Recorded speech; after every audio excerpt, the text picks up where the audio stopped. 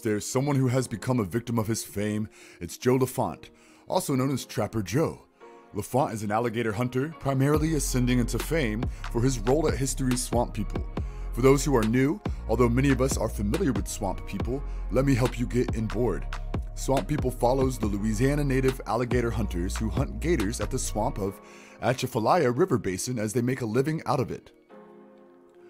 One of the swamp people's star, Joe LaFont, who typically hunts gators with his stepson, made the headlines in the news after he was arrested for domestic misdemeanors and abuse.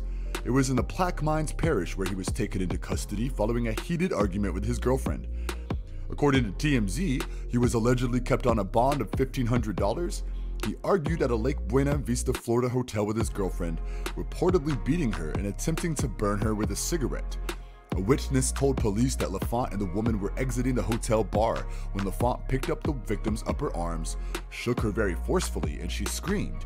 It seemed that the defendant and the victim were intoxicated. This was the third time the star of the series was in the headlines in recent months.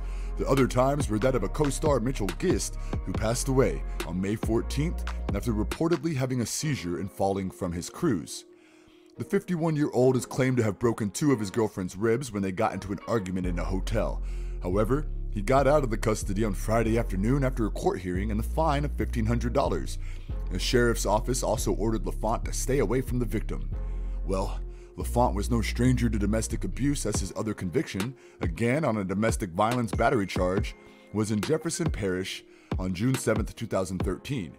However, we are not sure whether the prosecutors pursued the charge against him. Now, there is no information available on his whereabouts. But for those who are doubting if Joe LaFont has left the show, he hasn't.